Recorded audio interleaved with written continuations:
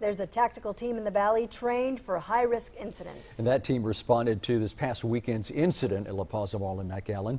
Channel 5's Cecilia Gutierrez spoke with an agent who says this isn't the first time they've been deployed.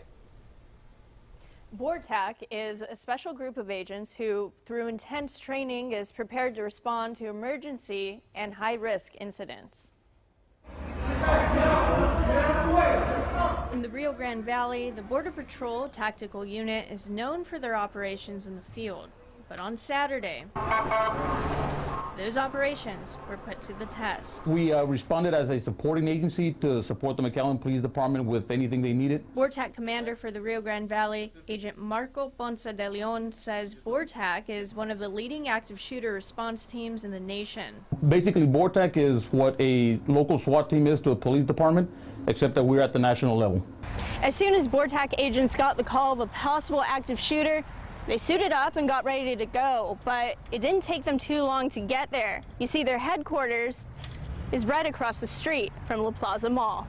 So we were there within minutes. Tasked with responding to possible active shooter events, national emergencies, and high-risk tactical operations, BORTAC is often called in for incidents like Saturdays. The local law enforcement agencies, we do a lot of training, a lot of joint training with the Department of Public Safety SWAT team, with the Rio Grande Valley Alert team as well. He says their mission was to make sure everyone made it out of the mall unharmed.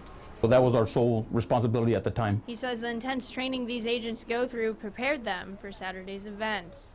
They train in active shooter situations, high risk, emergent type of situations. Agent Ponce de Leon says they're always training, so if the need arises, they're ready to respond.